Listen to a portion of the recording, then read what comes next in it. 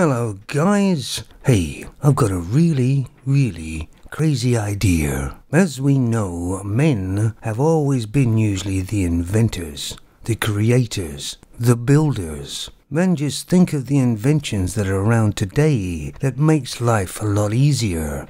That man has invented. But the Femon uses these inventions as if they own them as well. And I bet you they don't even give it a second thought. They get on their plane to fly away to holiday in a warm place, or they get on their boat to go for a cruise. And just in one normal day they're using many men's inventions. And do they appreciate man's effort? Well, of course not. They're so entitled they think they own it themselves. And it's about time men have got some real balls. Like as if they want to use our inventions that they moan about anyway. How about paying an inventor's tax? If you're a Femon, that is. So if she wants to fly away on her airplane that man invented, the plane and the technology to be able to fly it properly, then the Femon should pay a inventor's tax.